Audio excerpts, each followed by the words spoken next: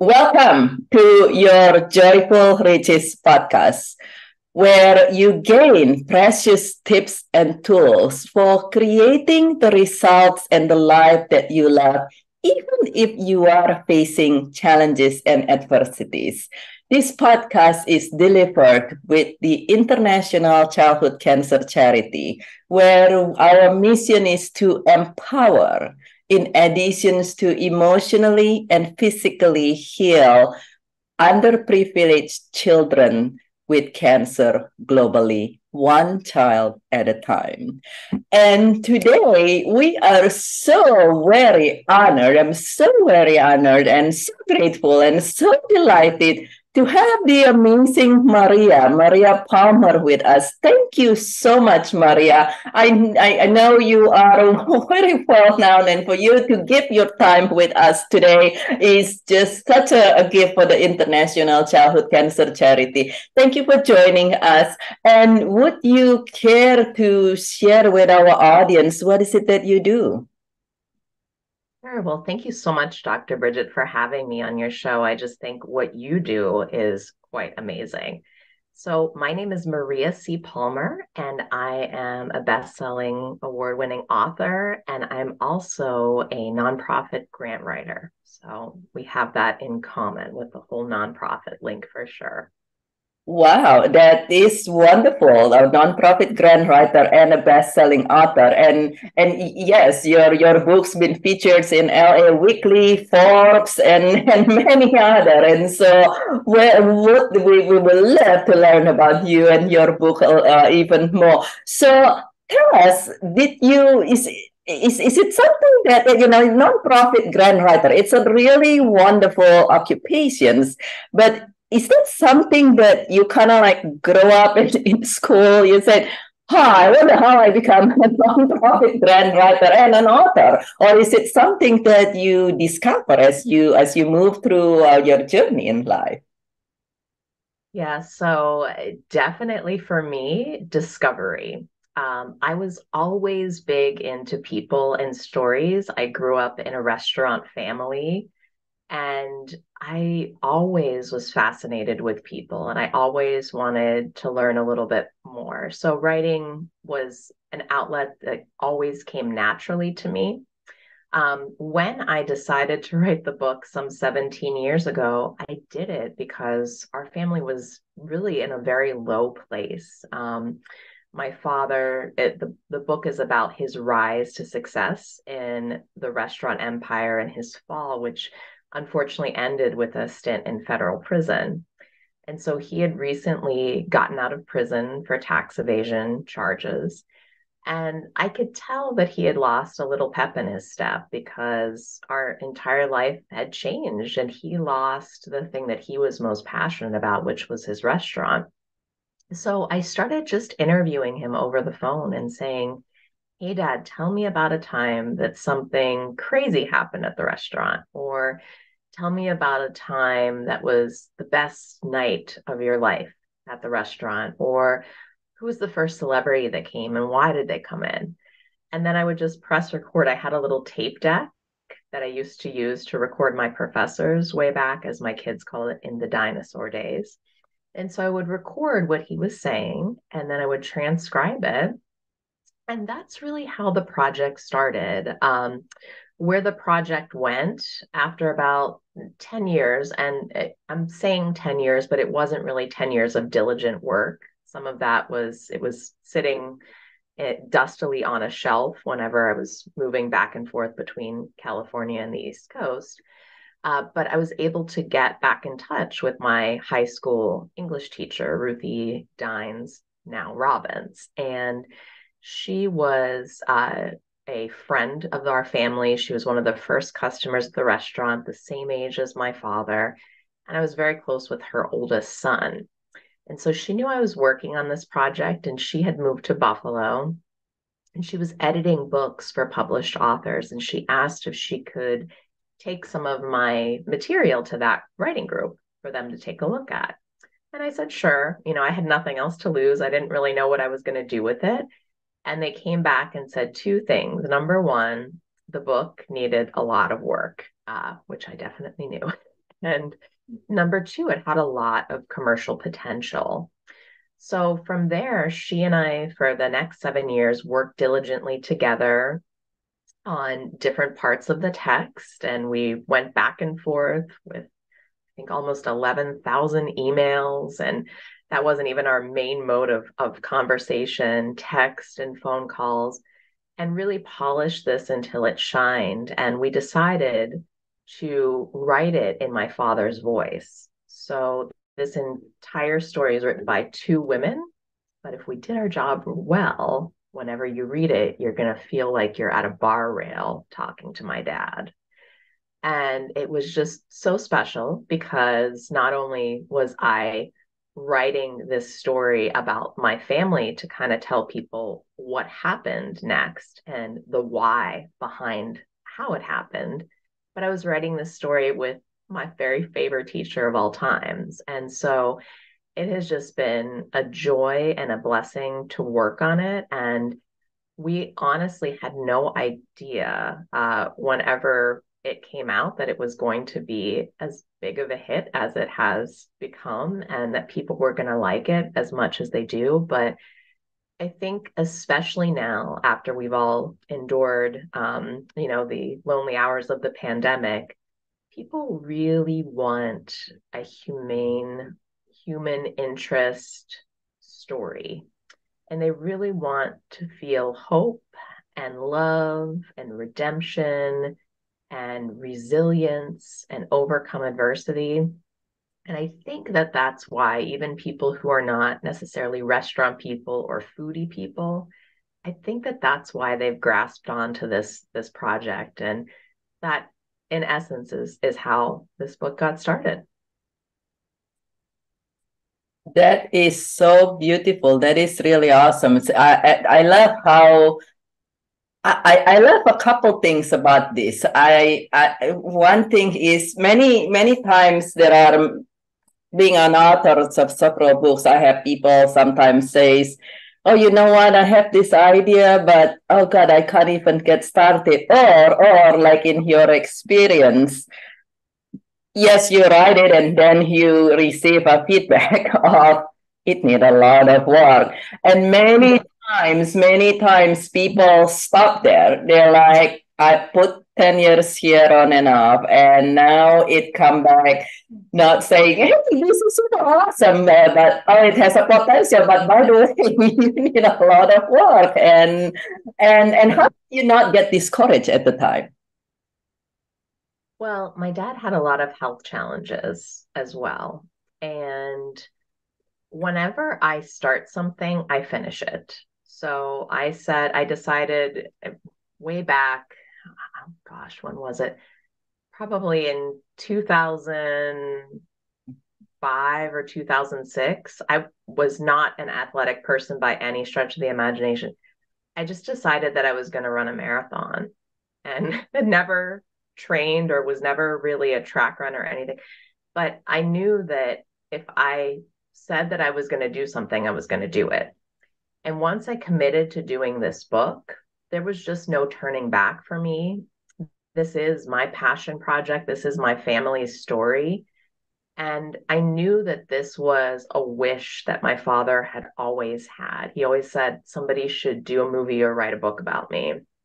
And I had gotten too far. I had, at some point it was 450 pages. It's certainly not that anymore.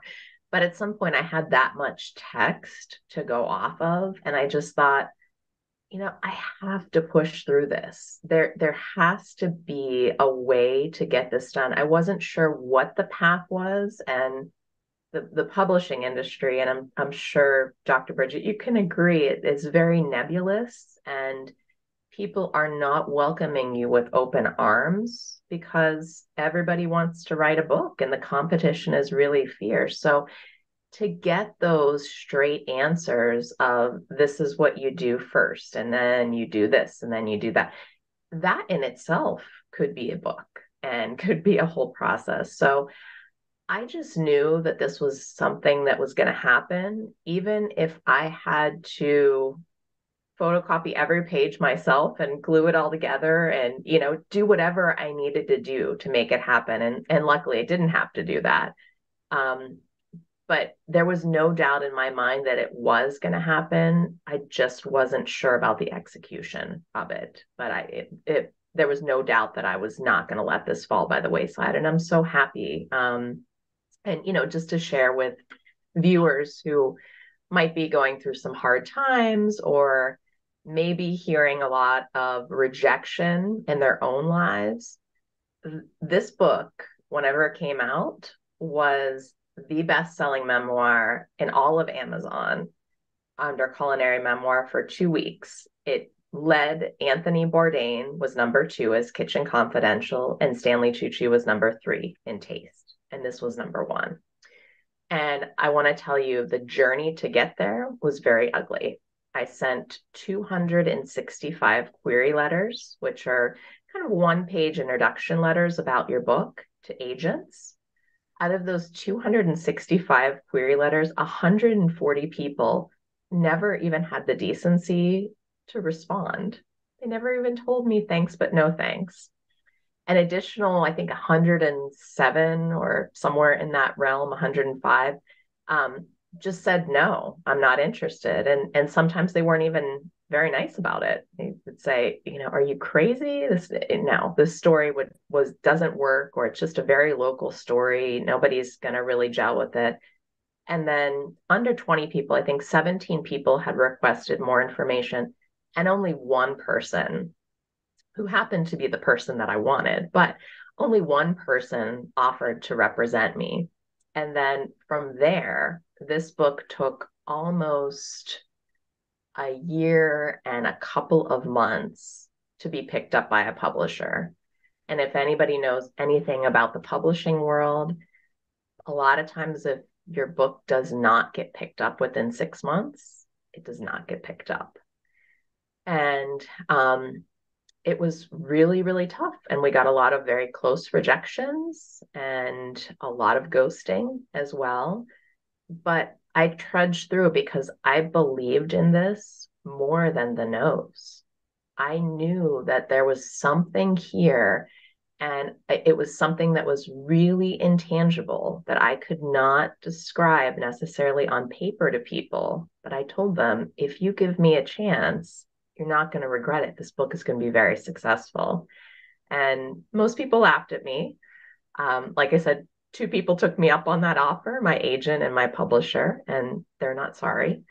But when you get those no's in life, it's up to you to decide what you want to do with them. And you can quit and you can give up, or you can trudge through and you can find a new path. And I recommend the latter.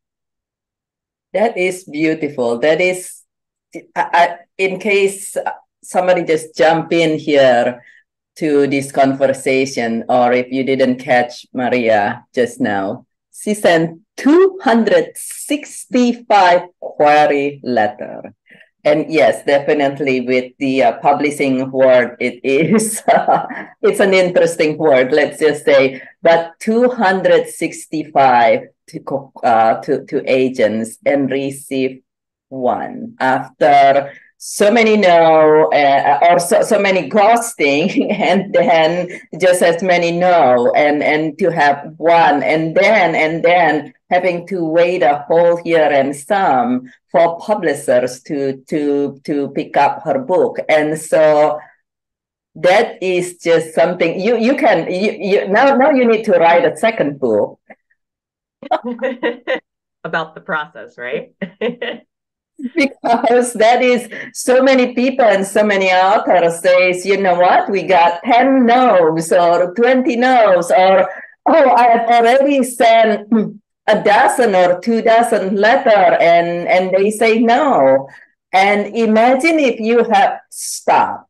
Imagine if you have stopped because your book is featured on LA Weekly, on Forbes as an inspiring book for entrepreneur. And all these things, imagine how, if you have stopped all these people that would not have benefit from your amazing book. And it's written in it's not a textbook. It's not like, hey, you do 1, 2, 3 in a really painful way to read, which is many times we don't want that. As you said, we love the human touch of that.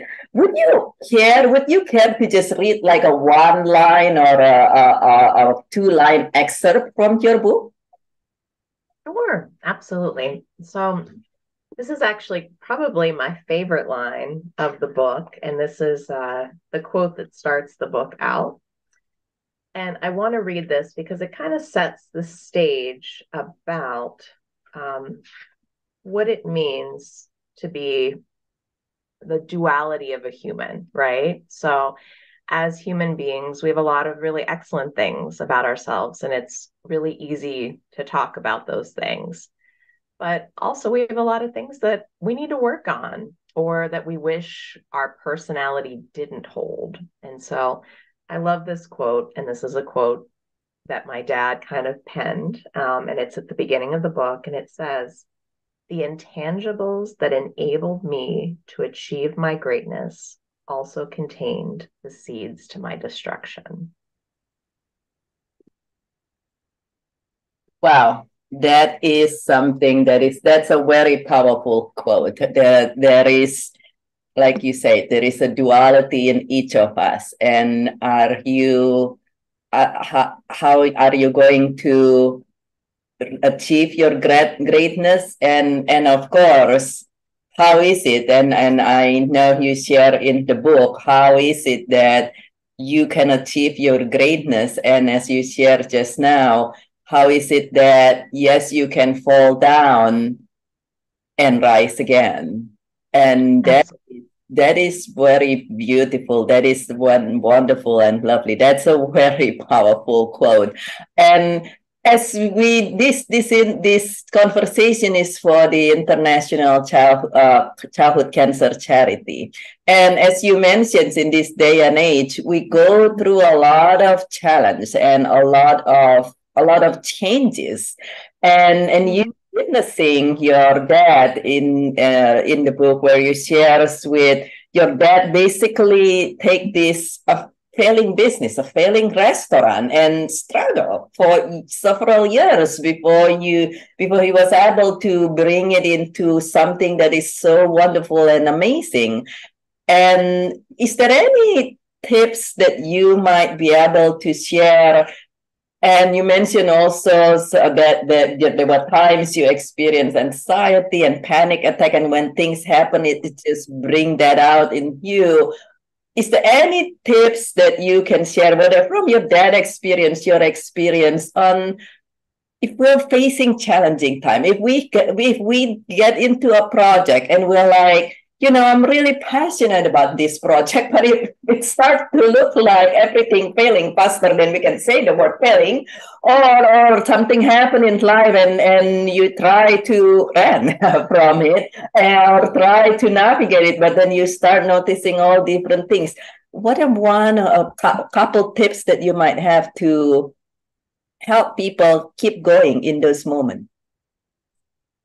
Sure. So, as my dad would always say, you have to keep your eye on the prize, right? So, you have to have a goal, even, and I feel like the loftier, the better, right? The more that you can aim high, even if you fall a little bit, you're going to be way higher than what your original expectation was. So, if you're going to write a book with the intention of getting it on a bestseller list. Whether it gets on there or not, that's okay. If you're going to open up a restaurant, try to push yourself to be the best at what you do. And, as far as trudging through that adversity, sometimes you have to stop and understand and evaluate the situation and understand why you're experiencing that adversity at this time. And so for me, going through and writing this book, there's the Peter principle, which is basically you get promoted so high that you're kind of exceeded the level of skill that you have. And I felt like in a lot of ways, whenever I was writing this book, that's where I was. I knew where I wanted to go, but I did not know how to get there. And it was way above my capacity. So at that point, I had to look and see, well, what are some other resources? Who can I ask to bring into this project who might have those skills that I don't have? Because we all have really wonderful gifts that are granted to us, and we all have things that we could work on, right? But if you can find somebody or something that you can kind of pair with if you're going through a challenging situation and they have those other skills, it creates a really nice partnership. And I think also with my dad's business, sometimes it's a reframing, right?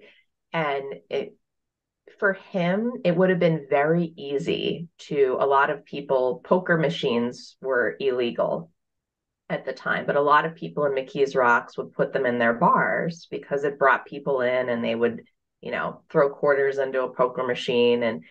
But look at that type of crowd. Whenever you're putting those types of things into your establishment, who are you attracting? Yes, you're getting a lot of business and you're busy. But if your goal is to be a world-class restaurant, these are not people that are going to be paying for world-class food. These are people that largely may start some trouble, that are going to be big drinkers at the bar. So sometimes the best thing that you can do is say no to something, even if it feels like you should be saying yes because you're chasing money or you're chasing a dream. If it's not all right, if you're not all in on something, always say no. Don't just say yes. And that's a hard one even for me today because I'm a giver and I love to give myself so much that I spread myself completely too thin. But we cannot be there for every single person, for every single thing. We need to choose wisely where we would like to spend our time and who we would like to spend it with and how we would like to spend it. And if it does not bring us, as Marie Kondo would say, if it does not bring you joy, then you should move on. You should not be doing that certain thing. And I think, constantly reflecting on whatever it is your business is or whatever you're going through, and then adjusting. You don't have to be perfect. If you have the perfect business plan, the perfect business, the perfect everything, it's just not realistic because you have all of these external factors that are playing on you too that you cannot control. But what is realistic is to just stop, take a deep breath, and then figure out, okay, so this is not working. Where do I go from here? What is my next step? Who is my next call? Where is my next resource? And am I just agreeing to things because I think I'm chasing dollars, I'm chasing fame, I'm chasing success, or am I agreeing to things because this is where I'm supposed to be? This is where I was destined to be. This is my passion. This is the path to my end goal. And if you're saying yes to those types of things, there is nothing that's going to stop you from being incredibly successful at whatever it is that you want to do. And I believe that. I truly, truly do. That is wonderful. I love that. That's definitely is a beautiful wealth of informations. Keep your eyes on the prize. And there is a saying. I love what your dad and you say. There's a saying that if you aim for the eagle and you miss, you hit a rock. But if you aim for the moon and you didn't get to the moon, you might at least hit an eagle, right? And so that is wonderful. And then to evaluate and reflect and willing to reframe and allow support and partnership, but also very importantly, sometimes for us when the book is, as you mentioned, is being shared. So something that's a lot of lessons for entrepreneurs as well. And for many people, as we're going through things, sometimes we say yes to things even if we feel it's not aligned with our passion or with our goal. And so the importance of knowing when to say no. I mean, even with the book, you could have choose self-publishing. Sure. Yeah. You know what, I'm just gonna throw this together, and as long as I can put it out there, at least I have done something, right? Why write letter to 265 people and get rejected by 90% of them? And why sit here and keep trying to go to a publisher and nobody pick it up after a year? You could have just said, oh, you know what, let's take the easy road. Mm-hmm. Exactly. Exactly. And then the result would have been so different. And so thank you so much. So many beautiful, beautiful gold nuggets.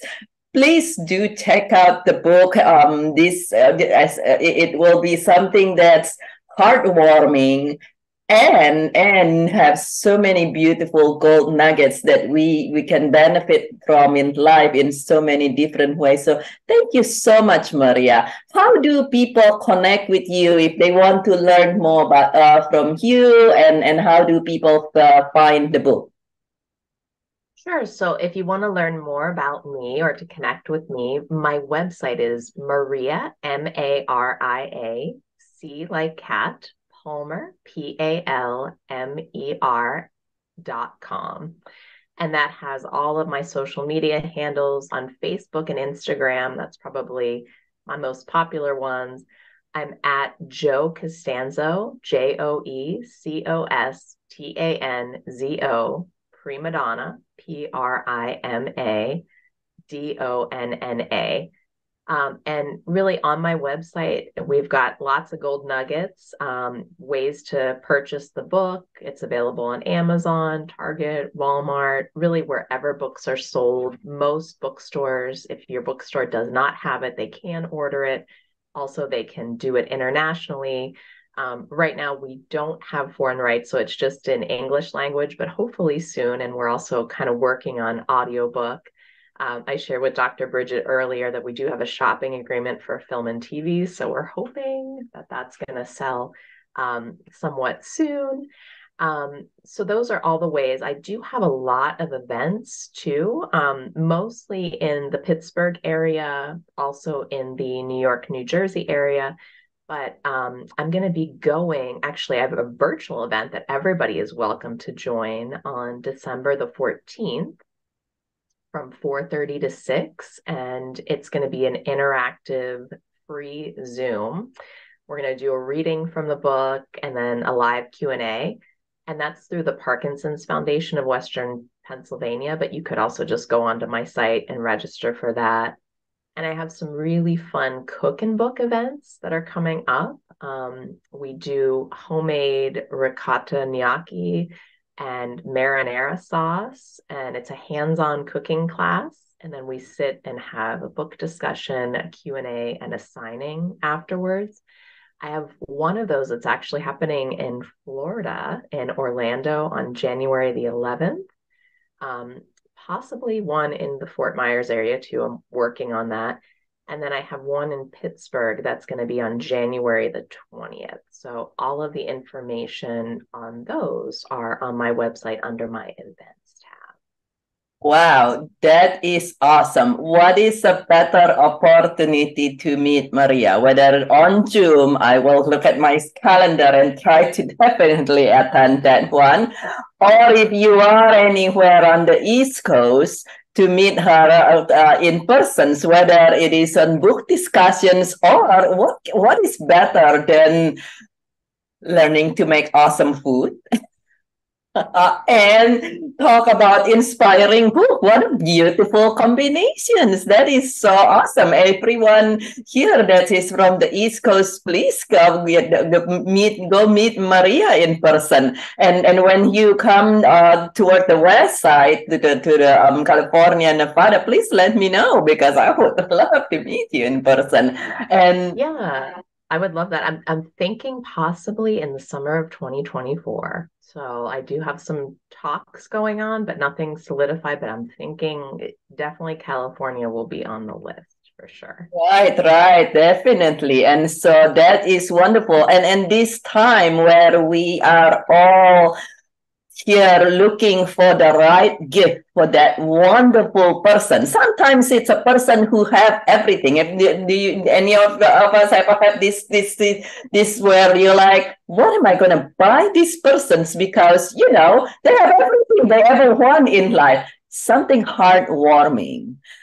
heartwarming and inspiring always goes. And so, what a perfect time, what a perfect gift for that person whom you care, for that person who has everything. And you can easily get this in anywhere books are sold, as well as on Amazon. So, thank you so much for sharing about your event as well, Maria. It'll be so fun to join Maria.